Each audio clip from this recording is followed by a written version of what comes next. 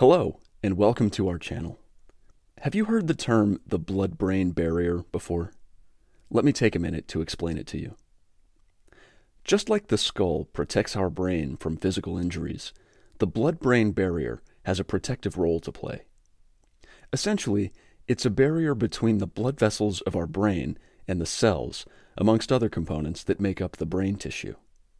The blood-brain barrier helps by acting as a defense against dangerous pathogens that may be present in our blood. Our brain has complex activities happening at the neuron level at all times. To make sure these activities run smoothly, the chemical environment of the brain must be regulated and maintained. This is exactly what the blood-brain barrier does. An important structure that makes up this barrier is the endothelial tight junction. This refers to the tightness or closeness with which the endothelial cells are packed together. As a result, only smaller molecules, or fat-soluble molecules, can pass through and into the brain tissue. Around the endothelial cells, there's a limiting layer of perivascular astrocytic feet that envelops the basement membrane of capillaries. In most CNS regions, contributes to the blood-brain barrier and further regulates passage of molecules and ions from blood to brain.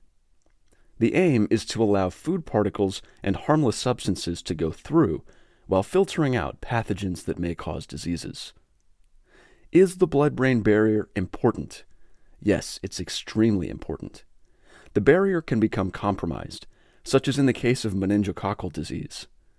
In this case, the barrier will become more porous, allowing in particles that it wasn't supposed to, such as harmful bacteria and other toxins. This can result in inflammation, as well as death.